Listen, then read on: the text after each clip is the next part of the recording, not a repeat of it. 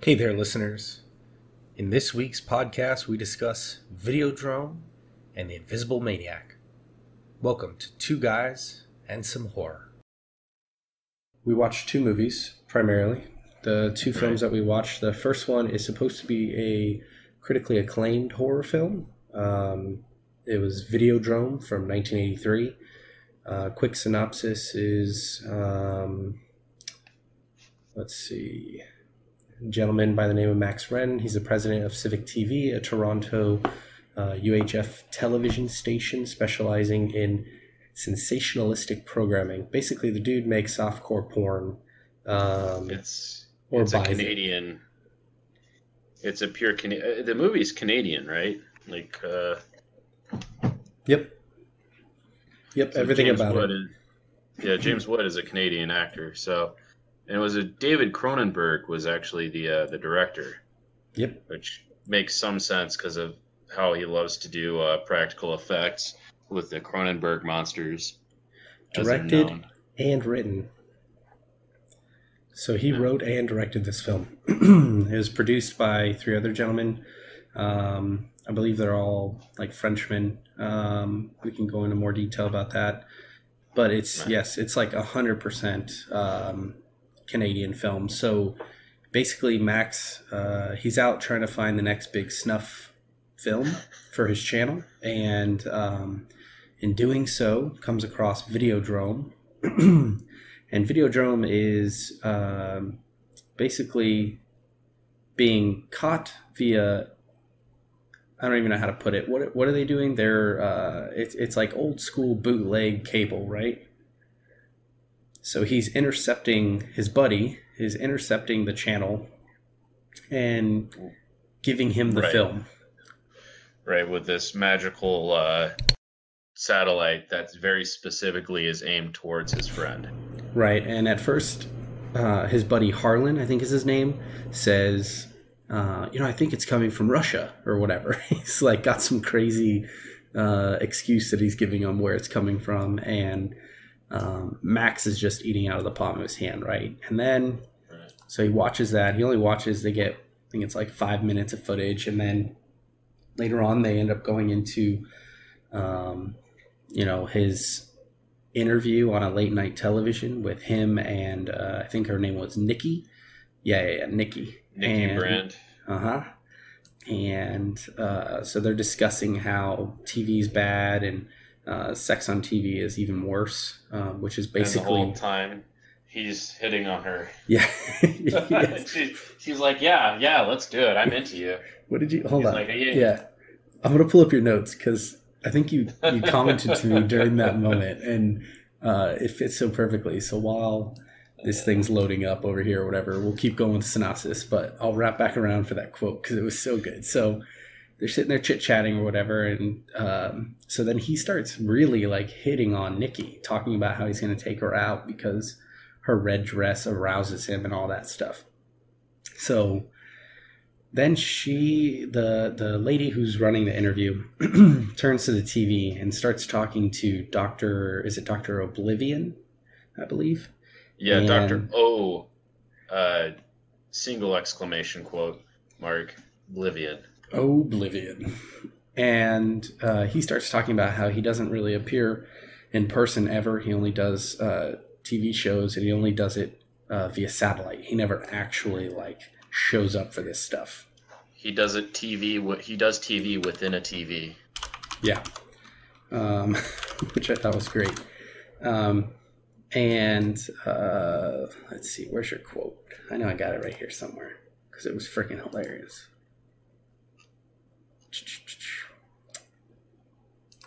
I don't remember. Oh, it might not actually have that far back, huh? I think it might be in the in a different video or a different chat. Maybe inside the Dead by Daylight chat, actually. Oh yeah, the first night. That's right. We used our the other chat room. That was a bit. But it was so good. I don't want to miss it. Yeah, because then Raptor yells at us to get out of here. Videodrome. All right, let's pop it in. But yeah, so to continue with the synopsis real quick to try and like round out everything. So Max ends up hooking up with Nikki. She's real freaky and into that sadomasochistic kind of sex, right? And he loves it. Max is into it too.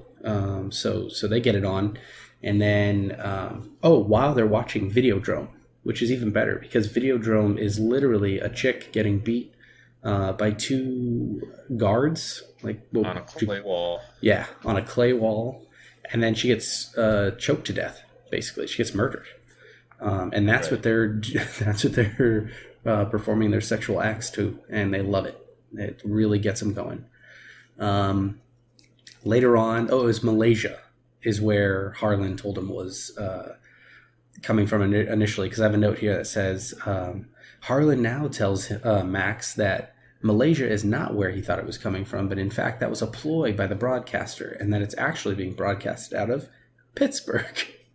So Pittsburgh is actually where it's happening, where it's taking place. Let's see. Oh, I also have a quote here from you. Not the Hostel movies, please. Oh God, yeah, no. Actually, watching this. My my barber, the one who messed up my beard today, she was the one. She was like, "Oh, have you seen the Hostel movies?" Because I was telling her that I was like, "Yeah, we're doing a podcast today for horror movies." She's like, "You like horror movies? How do you think about the Hostel movies?" And I was like, "Oh." Everyone loves those films, but I just they're shit to me. I don't really care for them. It's just gore. It's gore for gore's sake. Yeah, I mean, totally. People are totally into that, and I don't ever. I don't care what other people are into. Like you could be into whatever you want to be in, but for me, I'm more into it for, I don't know. So one of the big things that I love about horror films is just the 80s slashers seem to be like my favorites. I never take them too seriously, as you never should take any film too seriously. It's just a film. Yes, some films portray, certain kinds of political statements or whatnot. Like Nightmare on Elm Street too. So that's on the list. We're gonna get there. We're gonna get there. So back on topic. But back on topic. So Max. So basically they get it on, and then he finds out through his buddy that it's actually coming from Pittsburgh, which is a lot closer than they thought it was. And yeah, so then Max starts having these hallucinations or these visions, and he doesn't know if things are real or not real. Right, but he doesn't have the hallucinations until after he gets a videotape handed to him by this lady. And they don't begin directly after he watches Videodrome. So that kind of confused me. They happen right after he gets handed this videotape, and he watches this video of the next scene where he talks or has the video of her father, the guy who was on the TV interview with Professor Oblivion. Yeah. Now, but so I thought he had one in the elevator going back to work before she brought the tape, but I think you're right. Maybe he didn't. He met with her first, and then after he met with her in the elevator, you're right, on the way down, he had that vision. So at that point, he had, I don't know if he watched Videodrome twice or if he actually had to have the radio signal while he watched it. Right. Well, so it's later explained that any amount of Videodrome seeing any amount of Videodrome can cause the tumor to grow. Right. And this is also still kind of a unsure thing, because they say it's a malignant brain tumor, basically that gets grown. But you watch Videodrome, which I'm assuming it's from the satellite. Right. And yeah, I don't want to go into too much detail with spoiling the movie, but just remember this show. We should probably have like a giant disclaimer, like don't be worried about spoilers here, or don't come here thinking you're not going to get spoiled. We want our viewers to watch the movies that we choose before they come and listen to the podcast as well, because it's super important to actually have seen it. So when we're discussing it, you know what's going on. If we do always have like a 5-minute spoiler-free section and then go on and do a quick synopsis. That's actually a great idea. So like for now, since we're just testing things out, we can always come back to this. We could chop it however we need to. Yeah, however you want to do it. But I don't know how to like force comedy out when I'm talking about this. But the whole tumor thing, like that was a little, I don't know. Like I was confused what Videodrome was. I was confused if I was like, is it the video he watched with the old guy? Is it the porno? And I had to kind of dig through it a little bit more because I was kind of half watching it. But going back in, it was just it was a little surreal, and I'm a bit confused on what was happening. But I'll let you finish your synopsis before I get into that. Yeah. So he goes and he talks to. He wants to meet with Professor Oblivion, and instead, the daughter of was it Masha?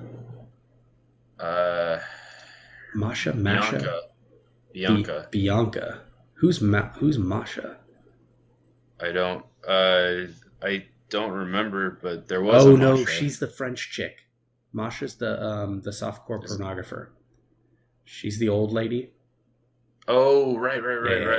Masha the bear. Okay, so he reaches out to her, actually, I think, first, and asks her about Videodrome, what she knows about it. And then through her, Max learns that it's not fake, it's real. And it's the face of, like, some political movement BS, which is, I'm pretty sure that's all just, like, total crap, right? So then he goes to talk to Professor Oblivion, but instead meets his daughter, Bianca. And Bianca then tells him, like, hey, my dad doesn't talk to anybody unless he approves of it. So tell me why you're here. I'll take that information. And then he'll get back to you if he wants to talk to you. So then that's when Bianca gives Max's assistant the VHS tape. But here's where in the synopsis, like, I just want to talk about this scene for a minute, because this is the real first, I think, hallucination that we get. Because when she comes in and hands in that tape, you're right. Like, this is the first real time that he, like, completely loses what's real and what's not. Like, he thinks he hits her twice. It's not her that he hits either. Right. It's not Bianca. It's Nikki Brand, the girl that left to go to Videodrome after they watched that smut film together. She's like, I'm gonna be a Videodrome porn star, and yeah. he just slaps her twice, and he's like, bam, bam, and he turns into a redhead, and then all of a sudden he's like, huh, what the fuck's happening? He's like, I'm sorry I hit you, and she's like, huh? What are you talking about? Yeah, you didn't hit me. So then that exchange happens, and then he just asks her to leave. Do you need me to give you a wake-up call? No, I'm good. And then he goes to put the film, the VHS, into the VCR. And then that's when the VCR, or the TV and the VCR, start to, like, move and breathe. And I remember distinctly there was a part where the frickin' TV, man, the top of it, so it's bubbling and moving, and that's one thing. But then the effect when it gave it veins, it looks like the TV actually has, like, veins on it. Is when I was like, makes out with it. Yeah, I'm like, oh like my. Face. He puts his face inside it and he starts making out with it. Because it's Nikki. Oh there, man. which she's not. So then that whole creepiness goes on. He's sitting on the couch, and probably the most disgusting scene in the movie, his stomach turns into a giant vagina. Now, this is apparently a Cronenberg thing. He is completely obsessed with phallic objects and vaginas. We're going to have to do some more research into Cronenberg and find out what other films could confirm or deny this. But well, if you've seen The Fly, the remake, I wouldn't say he's obsessed with monsters, but all of the things he creates, they look really fucking creepy. He did The Fly. He did, if you've seen Freaked with something Frost, as well as Gremlins. He did the Gremlins monsters. There's another movie he did where I forgot the name of it. I'd have to come back to this. But Rick and Morty did a joke on Cronenberg monsters where they're just like really creepy amalgamations of something that looked to be human, which I guess would be the closest thing. Okay. As far as penises go, maybe not. I mean, Rick and Morty have an issue. Not an issue, but an obsession with penises as it is. All of their characters' faces are male genitalia, so and I'm vaginas. not surprised. And vaginas. And vaginas. So if you look at the Cronenberg monsters they're all absolutely just amalgamations of flesh, and it's just flesh kind of gone wrong. That's amazing. That is amazing. I also love to look at how different films have borrowed from other films. So as we see different things throughout watching our films, we'll definitely bring that up and talk about it. But Cronenberg is a fascinating writer and director. So we'll probably get a couple more Cronenberg films that we'll end up looking at here. This is purely, we're just going to be watching, like I said, one really good critically acclaimed horror film each week, and then one critically failed horror film, just for fun, just to kind of have like the good and the bad, and then give our opinions at the end of like, would we watch this again? And purely just talk about the film in kind of a fun manner, rip it to shreds. We could discuss plot holes if we want, but sometimes with horror films that's a little too easy to do, because they are horror films, and it's sometimes just way too easy to do that. With this movie there, I wouldn't say plot holes. I would say just what the fuck. Yeah, I mean, yeah. Bluntly. So to kind of fast forward to the end a little bit, so Max is then contacted by the Videodrome producer.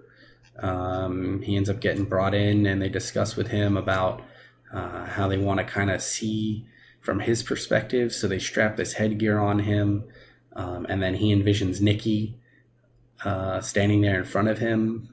They kind of map all that, and then I think he blacks out and wakes up in his apartment. And with all these different things happening, he's finding out all these different pieces of some giant conspiracy, and I don't even know how to describe it really, this undermining of television and realistically the world, right? I mean, the whole goal for them is to take over the world. Yeah.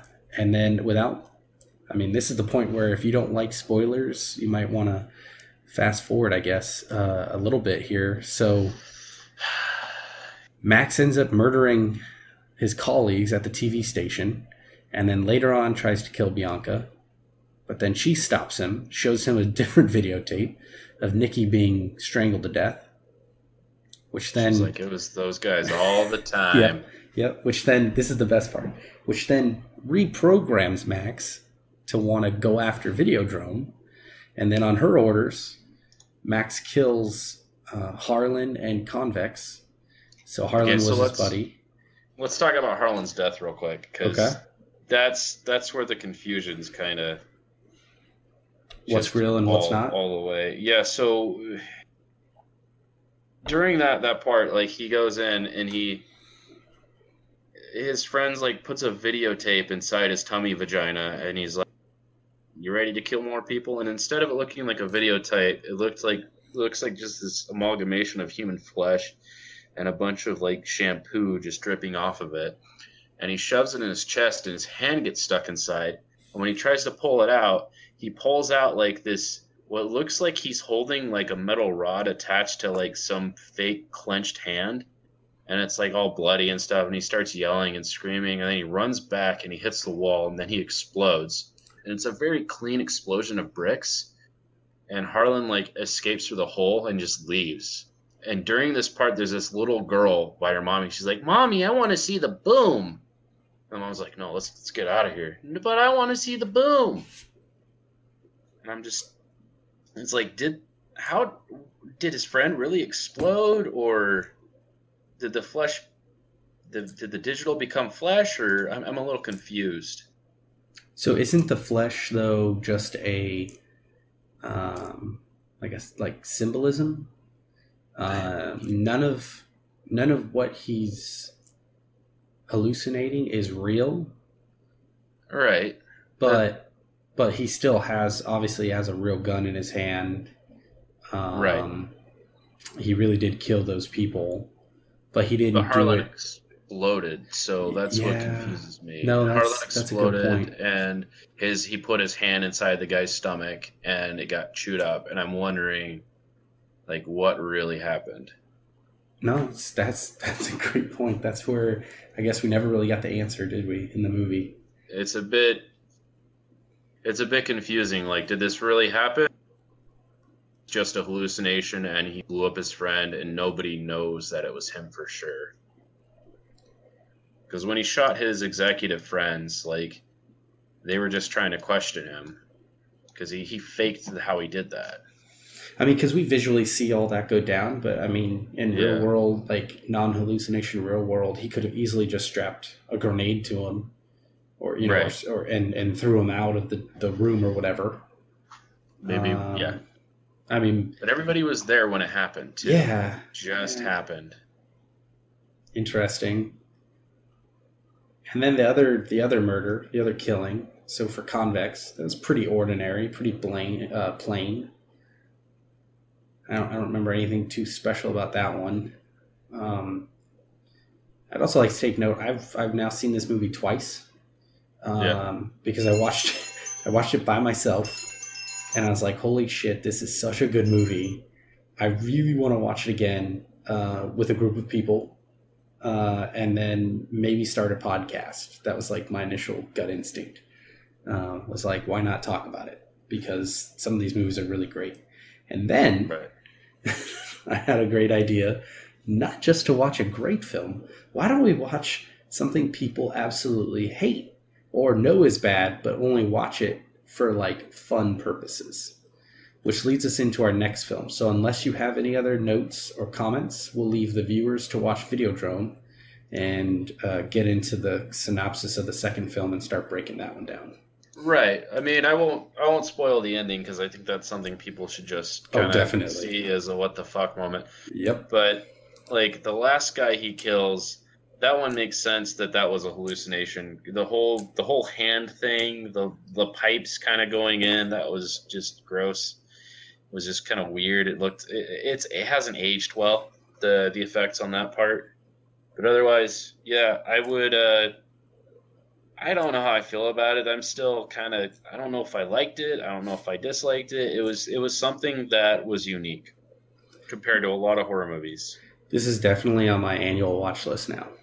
I will give it that. I would watch this once a year.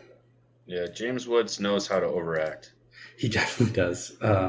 Another great film I love him in, I didn't realize it, was John Carpenter's Vampires.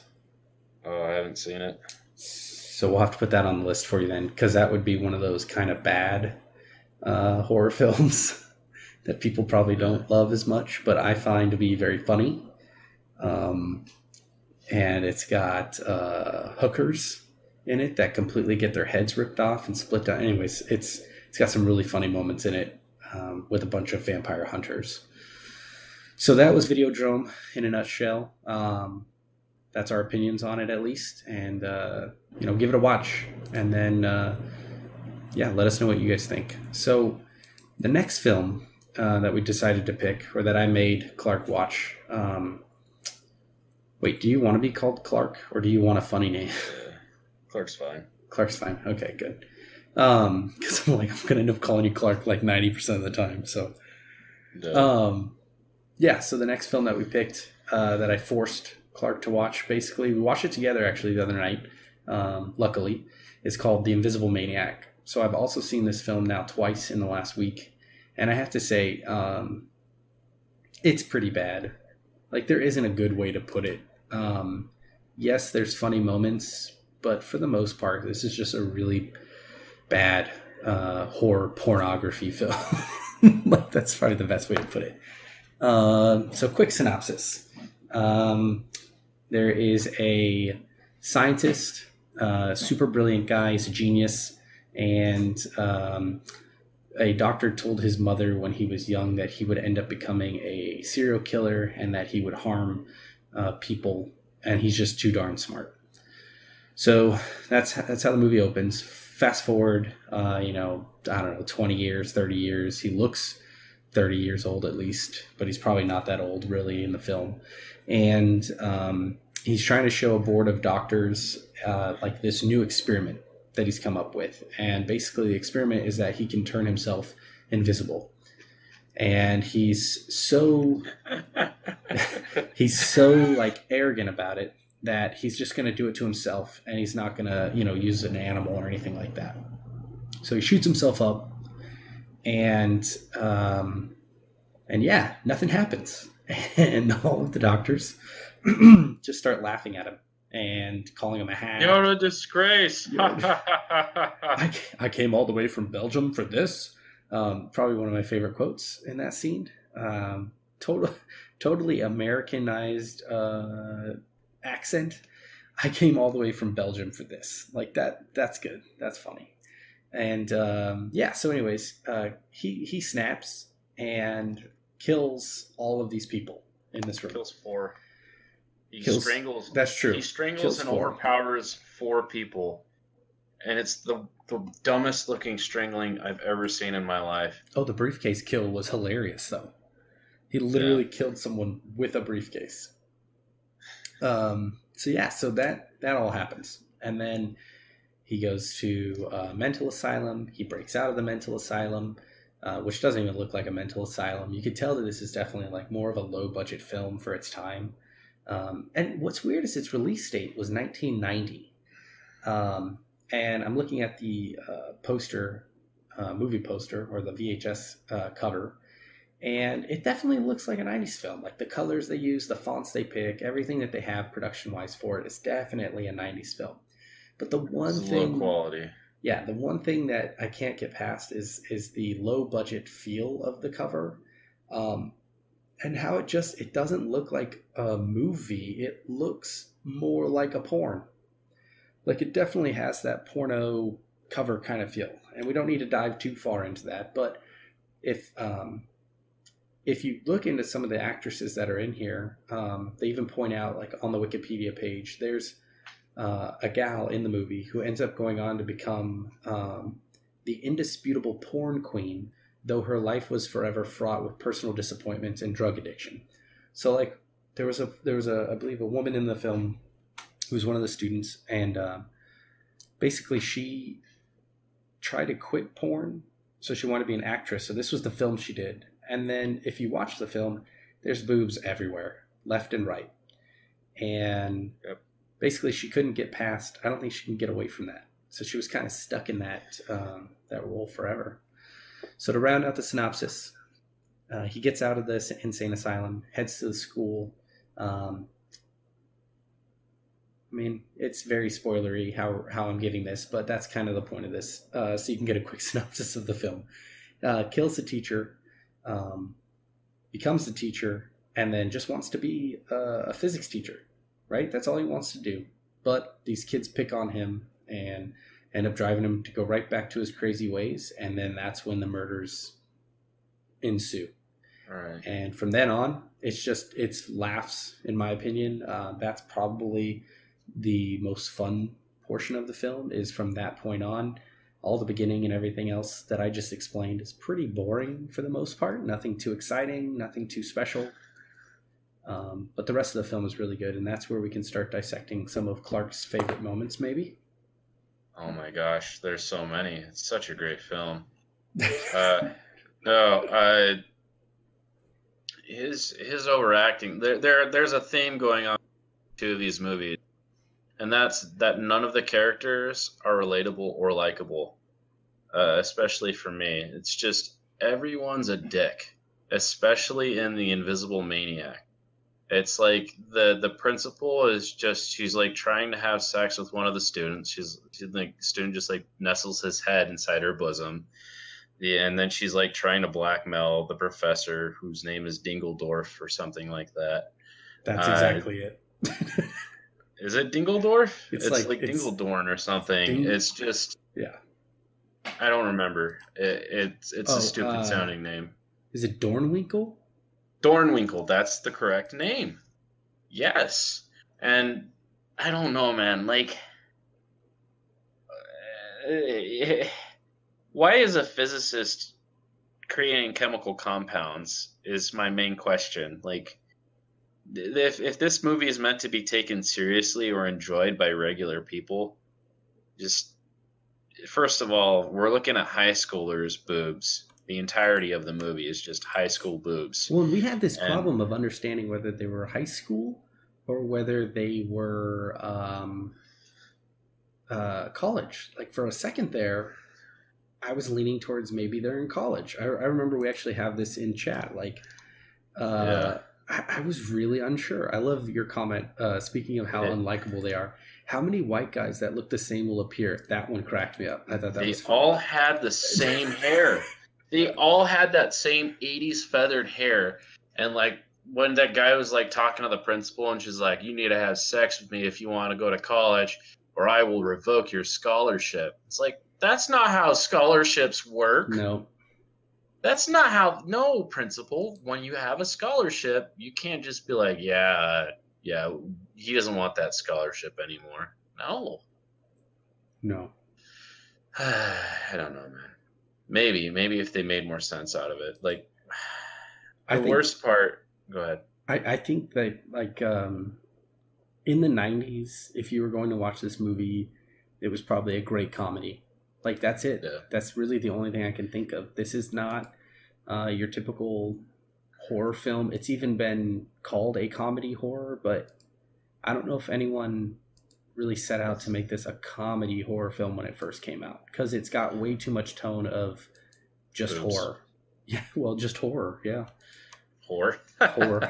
It was all boobs. It was 90% boobs, and if you see a female in the movie, there is a 90% chance you're going to see her boobs. 95% if she's under the age of 30.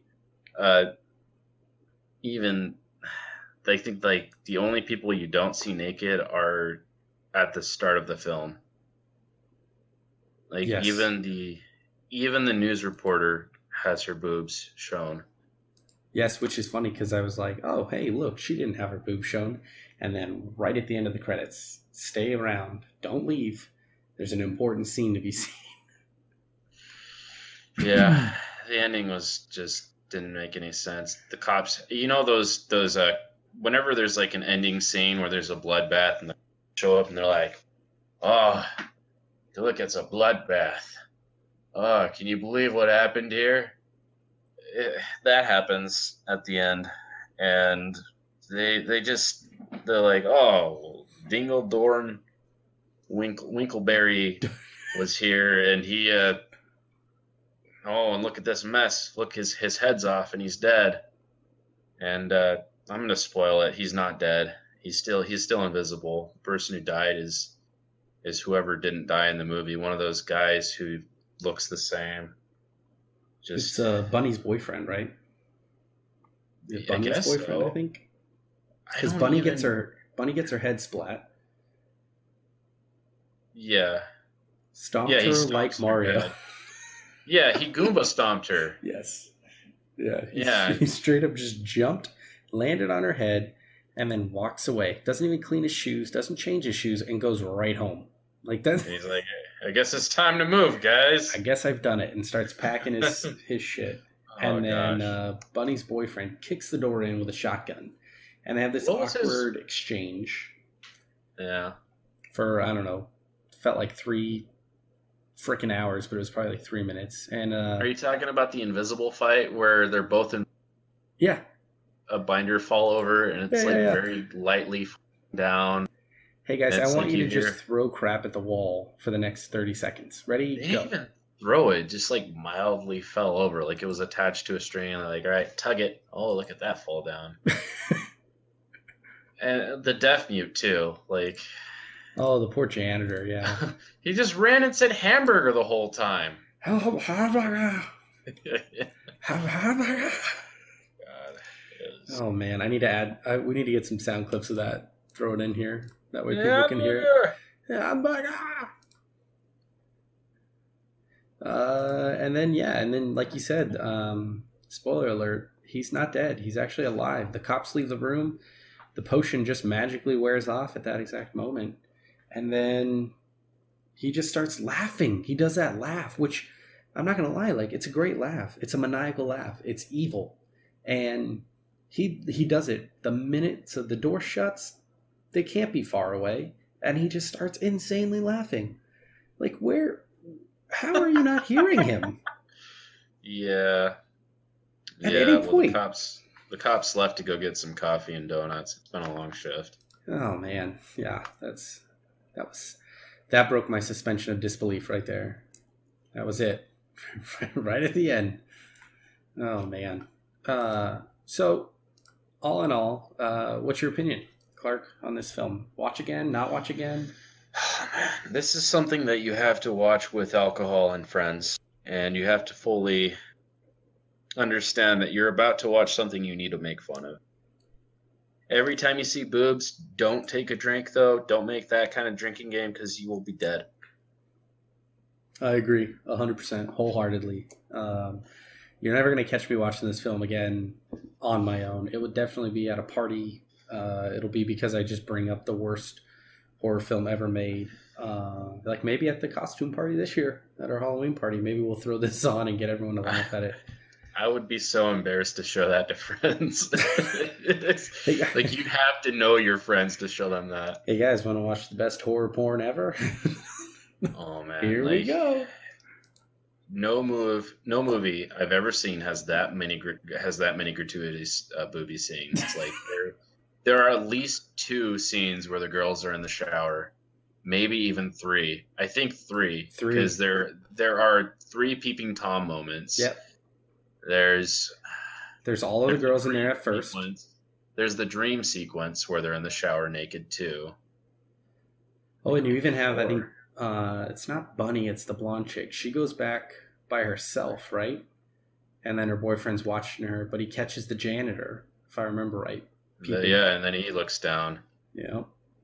He's like, I can look at the boobies now too. Shoot, there might be like 4 or 5 actually.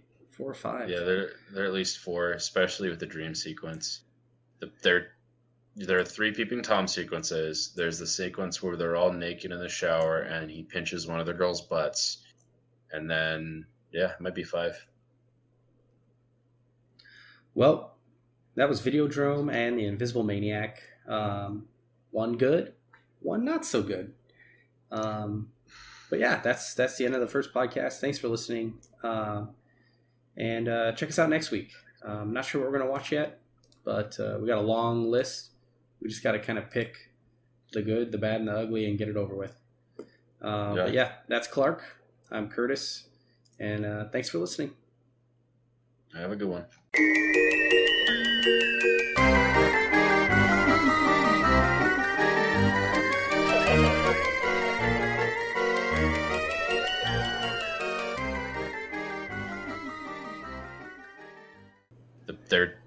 There are 3 peeping tom sequences. There's the sequence where they're all naked in the shower and he pinches one of the girls' butts. And then, it might be 5.